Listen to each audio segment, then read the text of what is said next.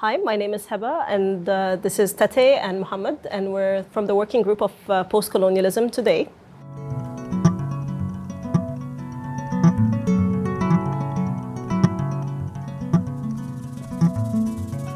To me, what's really unique about this project is because it's coming from this very pressing current need to think about alternatives. So to be able to escape the neoliberal normativity that we live in across Africa, but even in the entire world, by looking at African history has been really inspiring to me. Our challenge in our project is to see how that knowledge can help us meet the challenge of the current context. But we're also aware that the things have changed, and the condition within which those policies were implemented or developed and formulated in the post-colonial period are not the same. In order to make sure that we are able to process these policies effectively for our times, the tools that we have applied, which is for me, makes me very excited about part of our project. Also, not simply recover the policies, but ask how we can improve them to fit for our purpose. The objective was to reverse the colonial project, which, as you all know, involved the low-value primary production for export and the importation of finished high-value products for the colonial power and others. That was the nature of the colonial project, as we know it. But it went beyond that. And therefore, the first task was to reverse this. And this was to be done using state power in an interventionist manner, strengthening vocational and technical education, building new universities. All of these were part of the educational uplift, which was seen as part of the struggles, but also critically, the attempt to diversify the economy towards industrialization and the mechanization of agriculture in the case of Ghana. And there was calls of state-owned enterprises and so on across the board to capture the key points of the national economy and to turn away from primary production as the main source of revenue and therefore of development. The balance that the Nasserite industrialization policy struck between being a state-led industrialization process that managed to not get mired in the minutiae of industrialization. Even though it controlled most of the industrial production in Egypt, it kept its interference to the larger establishments, to the massive factories that we see employing hundreds and thousands of people, and allowing these factories to depend on small workshops that are usually privately owned to supply the small parts and components that they need. The permeation of industrialization in the Egyptian society, I think that would be a good thing to bring back. That the state interferes, yes, establishes industrial establishments, and lets the people kind of manage how that permeates into their daily life. In the end, they all came to the same broad sets of interventions, which included essentially an agreement on the central role that the state would have to play in the process of post-colonial development.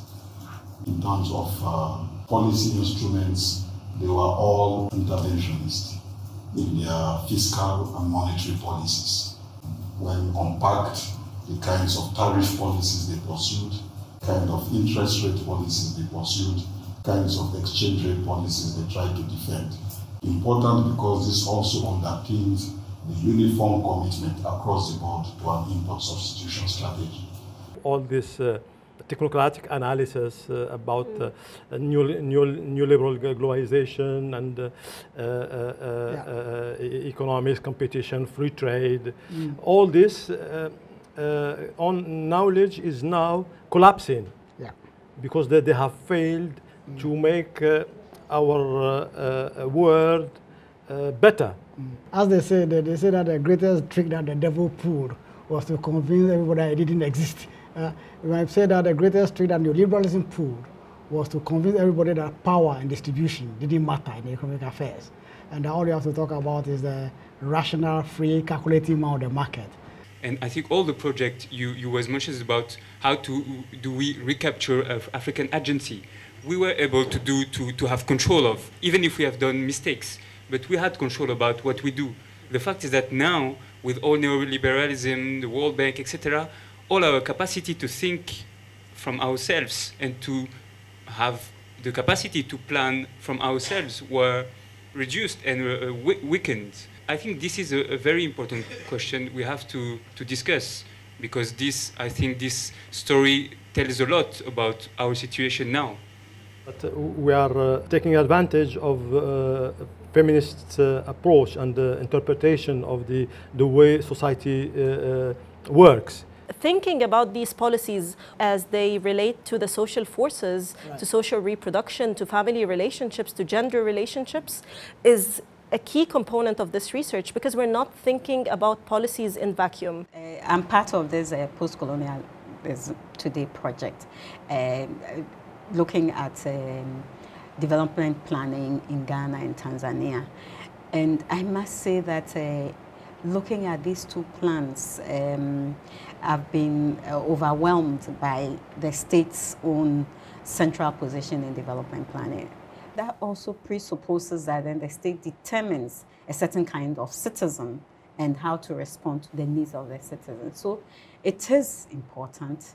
But then we also need to redefine this communal ownership, because the kinds of communal ownership that are defined around the continent is situated within the patriarchal norm about male having better access than women. Even though this communal ownership sometimes is seen as more egalitarian than the World Bank-induced private ownership, I still insist that there's need for states to redefine different forms of power relations. We can talk about international capital power relations, but then also we want to talk about internal power relations. Internal power relations about traditional sources of power, and also gender relations and what it means for access. What is very important about our projects is the fact that we are trying to empower civil society and activists. And we are doing it in such a way that we're trying to benefit from the experience of older generations, yeah, trying to build a kind of interaction and exchange between younger and older generations. Those of us who form the Tanzania Media Women's Association were products of an education system under Nyerere. Mwalimu to us was larger than life. It is that era which painted to our ideology as young students the whole concept of Pan-Africanism, and Pan-Africanism at a political level, not economic. And our romance with leaders like Gamal Abdel Nasser and Nkrumah, and then also the ideology of South-South cooperation. That era was so different. It mobilized us, just, you know, like the South African liberation movement, totally mobilized us, okay? They were there, they were alive, we were involved, you know, and as young people, it impacted us. What is there now? What is there now that drives young people? What is it that they can inspire, that inspires their whole being? If you look at the different activists who are currently in the project developing papers to respond to specific needs, they are in very different national contexts. They all face similar challenges, but some can take their recommendations directly to their governments, others would take them directly to unions they work with, and others can even think of regional organizations. This project is I think, a growing toolbox, and it's growing because of its participants. They are making it grow. And that defines it more than a research or any other sort of engagement. It's a political and activist project.